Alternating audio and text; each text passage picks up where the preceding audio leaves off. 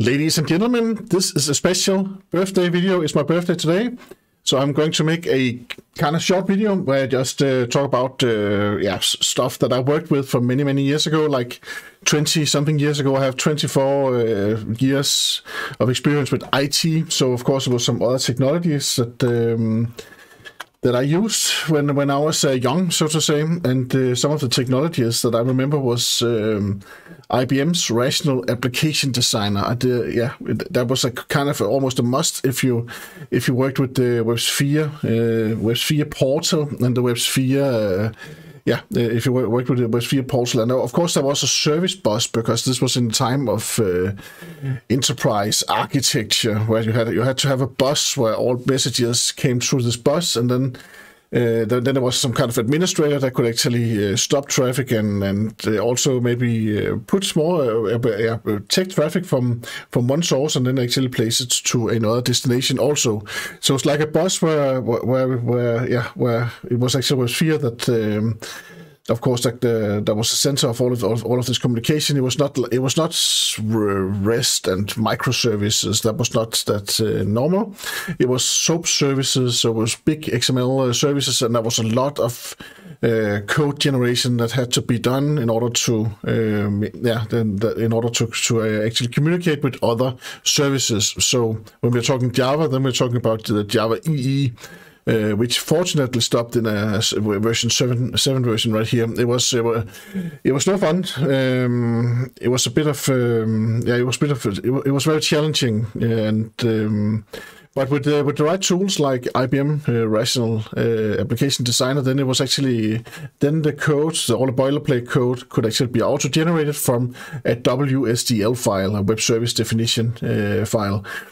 And then of course we made what we had to make at that point in time. So it was heavy. It was Java. It was no fun. It was I think that scared a lot of people from actually programming Java, that it was so heavy, and there were so many interfaces that had to be created and implemented, and there was a lot of there was a lot of overhead when we had to write something and we had to communicate and do something. Then there was not all of those cool frameworks that we have today that makes it much easier.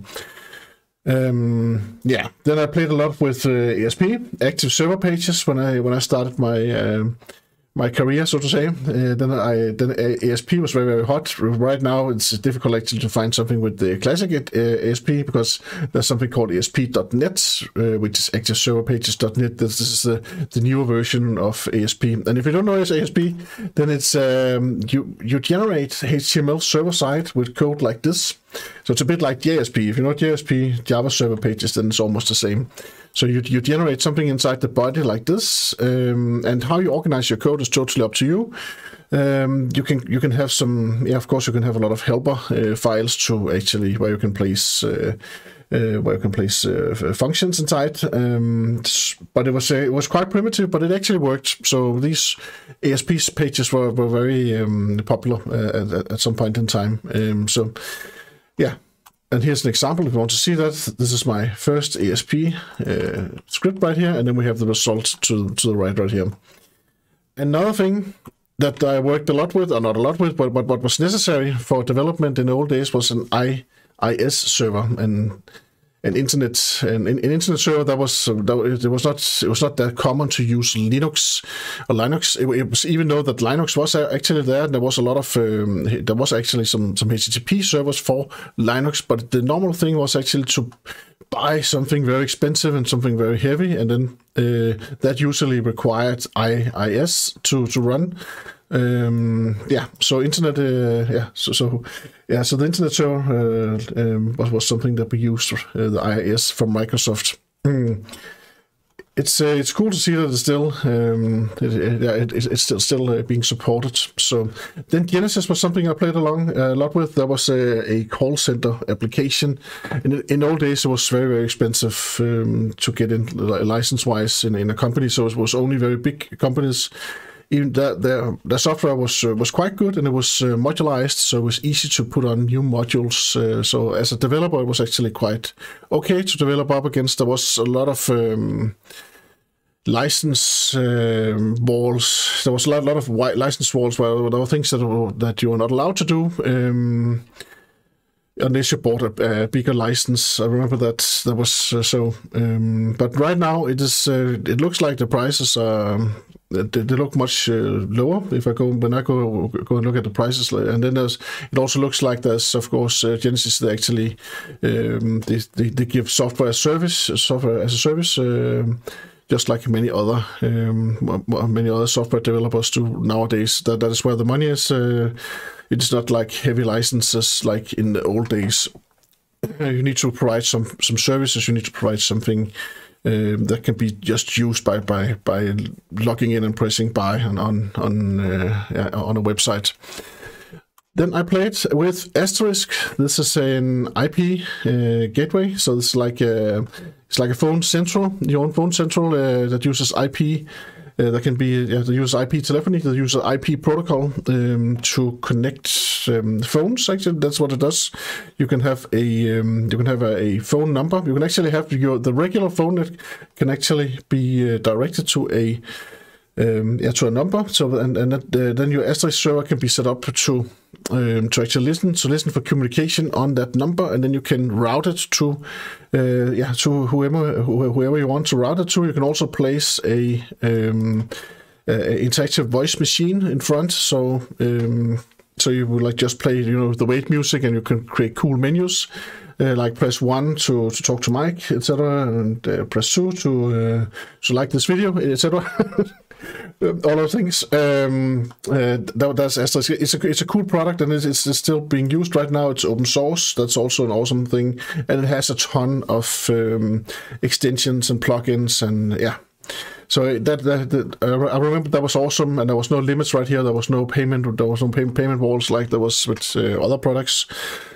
Then Jenkins was something that was actually already there for like 20 years ago, and this is still going strong, because nowadays CI, it is not so much about which program that actually triggers the CI pipeline, because many times you would actually Dockerize your CI pipeline anyway. So it doesn't matter if this Jenkins that starts it, or if it's Circle CI, or maybe it's just the GitHub builds actions that will just start your CI server and then deploy your application and build on the first build your application, push it to a container registry, and then deploy it in a Kubernetes cluster. That is usually just done with in a containerized way, so that then you can easily change your CI provider. Then it should be easy to change your CI provider. Nowadays, it's easier nowadays than it was in the old days, because in the old days everything actually ran on the server itself. It was not containerized.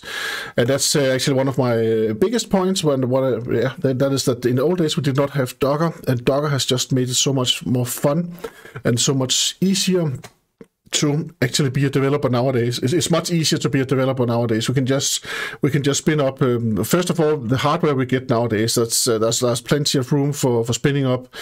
A Redis server or a Mongo database server or Nginx server, whatever we want to play with. We just spin up the Docker image. Maybe we want to play with RabbitMQ. Then we just spin up RabbitMQ locally, and then we can see how it actually works locally before we change our application and then place the code into production. It is also much easier. The way that we place things into production nowadays are much easier than it was in the old days. In the old days it was like there was a flow, and it always ended up with that you had to make some last minute changes on the server.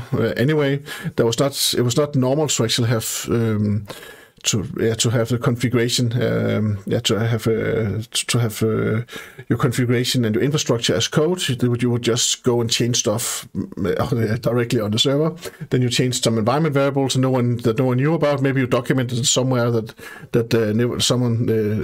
no one would actually read about it. The place where you documented it. But that was good old days where you did that. Nowadays you would always have your configuration, and you would have your infrastructure as code instead, and then you would of course push that into your Git repository, and then your CI pipeline would actually deal with it and then change your setup accordingly, because then everything is documented and there's revision control, and you can easily roll back if there was any problems with that. Also, the Kubernetes cluster, after we got that, is also awesome, and of course, it's awesome that first we can actually put things into production in within normal hours, because there's almost no downtime, or there's no downtime, because first a new pod is being spun up. If everything goes well, then the old pod will be taken down. If there was any errors, if the health check or the live check fails, then the old pod will not be taken down, and everything will just continue as it was before. So that means there's no downtime usually no downtime when putting things into production with Kubernetes. Yeah, Docker Compose, a huge plus. It makes it much more fun to be a developer nowadays. I think also now that I got some experience, of course, with programming in general, I kind of know. I'm not that much in doubt of what the whole setup should be. That's one of the cool things about being older. That you have all of this experience that you can use, and everything is a bit more clear. It's much more clear when you start a new task. You know, kind of right away how it should actually be solved. Of course, there can be something with caching that would usually show itself when you have something into production, and you can see, okay, this is actually a bit slow. Let us optimize. There are some developers like to optimize before things have actually gone into production, and that is not. I don't think that's the right way. I think you should first put things into production, because maybe the performance issues that you think are there are actually not there, and then when you get things into production, then you can create your Redis cache if you want to. You can spin up a Redis database that is insanely fast. If you have any need for using a cache, then use Redis. It is really, really good. One of the newer things that also are here now is Node.js. No one would have seen that JavaScript would have this would have this popularity and this usage that it has nowadays. JavaScript is used for both backends and frontends nowadays. And GraphQL is also one of the new things that we definitely didn't have in old days. We didn't even have REST services in old days. It's not always a good idea to use GraphQL just whenever you have a problem. Sometimes it's actually more simple to use REST interface instead, and one of the arguments for using GraphQL is sometimes that then you can scale, and then you can have this GraphQL gateway, and then you can communicate with an unlimited amount of services out there. But there's a bit of overhead with actually creating all of these GraphQL schemas, and sometimes a good old-fashioned REST API is the way to go. I think that's actually it. I just want to create a short video here on my birthday. I really like to, of course, as you know, to record videos and to talk about technology, and to show off some projects and show off technology. I really like your comments. Thank you very much for all of the comments that I get. There's a lot of inspiring comments where then I can create maybe 2, 3, 4 more videos when I get your comments. And then of course there's also sometimes where I don't have time to create those videos. In the future I would like to actually create some more of those more of those more XML videos actually. XSLT. I would actually like to create some more transformation videos where we transform XML maybe into some Excel spreadsheet, or maybe into something else.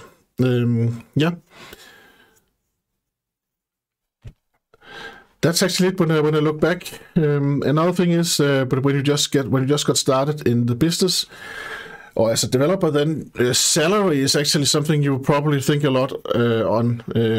When you are a junior trainee, then your salary is probably not that good. The best way to get a better salary is to actually swap jobs, to take a new job. And I actually did that. It was not only because of the salary when I quit my first job.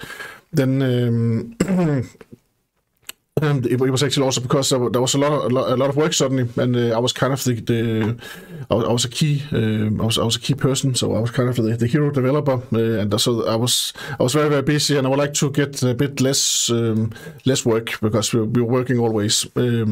So actually I quit my job, and what happened? My boss actually came in and said you can get like what was it like 25% more salary or something like that. It was a huge thing. I remember that. And then all advisors said that, Mike, don't take the extra salary, because then people would know that you're just there for the money, and maybe they will also know that maybe they will also think about, okay, when will you then change your job anyway, or you'll probably then just get you'll probably just quit your jobs in a year anyway. Then and then there's a lot of arguments for not taking a proposal like that. There's also that okay, then you were actually worth 25% more before, but then they just wanted to optimize their own bottom line by actually giving you less salary. That's also a way to look at it. But I actually took the extra salary, and then I stayed another 1.5 years or something like that.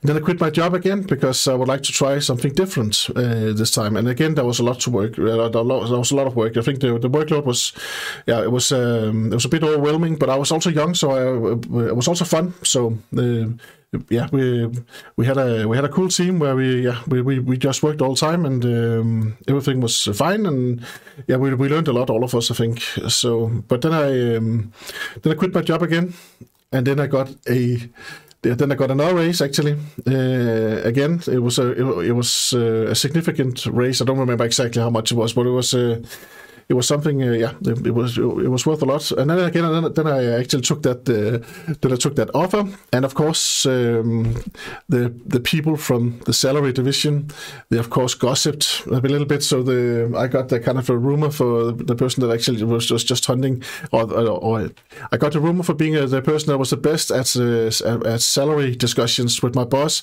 because the company actually was in a kind of a trouble, or there was a policy that we could not get any lifts in the salary, any salary increases for at least 1 or 2 years. I don't know. I don't remember the reasons and the arguments, but there was some that now we all have to try to row the same way in the boat, and no one can get salary rises. The increases for a couple of years, and that's actually also why I was not bluffing anything. I really wanted a new job, so I quit the job, and then I got that salary increased anyway, and then I stayed once again, and then I stayed like a couple of years again, and then that time I actually I quit again for real, and I've not regretted that. And then I became a consultant. So then from that day I was a freelance consultant, and I've been that for the last like 15 years. So, and I've never regretted that choice. It was it's really interesting to be a consultant. There are new tasks and new impressions, and you never feel like when you're regular employed, you can actually start getting a bit comfortable, and then maybe you don't have to learn new stuff all the time. So maybe you get a bit too comfortable in the chair, if you know what I mean. When you're a consultant, you always need to dig into the newest things, and you always need to be ahead, or at least at the same level as your colleagues regarding the technology and what is possible and what is trending and what is the pros and cons for this new technology. There's always something new. That's actually also something I'm a bit surprised about. When I was a bit younger, I thought, okay, at some point then there cannot be anything new, right? Then we would know how to code an application. But there's always new framework. There's always new technologies coming in from the side. So this is it's a never-ending process, of course, of being a developer and being in IT. There's always something to learn and to read up on. And then of course there's different sectors within IT. There's front end is kind of its own subject, the CSS and all of the front end frameworks like React, Vue, JS, Angular. That's kind of a sector for its, or kind of a group or area for itself. And then there's machine learning, which is popping up now, or it has been very popular for a lot of years now. But it's kind of also an area by itself, because you need to be very strong with math, and you need to know a lot about data. And then, of course, there's the backend and integration part, which I've actually done the most in. So that's like Spring Boot applications, integrating to other systems using asynchronous communication like RabbitMQs and Kafka. I've also been a lot into the CI/CD and the DevOps area. That's also an area for itself. How to build an application, how to deploy an application, and do that in an efficient way, and also keep some monitoring on the code, like static code analysis, SonarQube, OWASP for looking for vulnerabilities in the dependencies. That all of those things is of course part of the DevOps also role to kind of help the teams with and help them set up these things. Then, of course, there's the infrastructure as code. There's like Terraform, where we have the Helm 3 scripts if you want to deploy something with on a Kubernetes server. There's also kind of an area by itself. Yeah, Kubernetes is an area by itself, and of course, Docker containerization is an area by itself. But even though there's so much new technology and there's so many new frameworks, then I think that when there's something new, then I can kind of get into what is the point with this and what has they thought about it, and then it always resembles me about something else that I already know. That is one of the awesome things about having some experience. So I'm happy. It's my birthday. Thank you very much for watching, and have a great evening. And please continue to give me comments. I really like them. Bye-bye.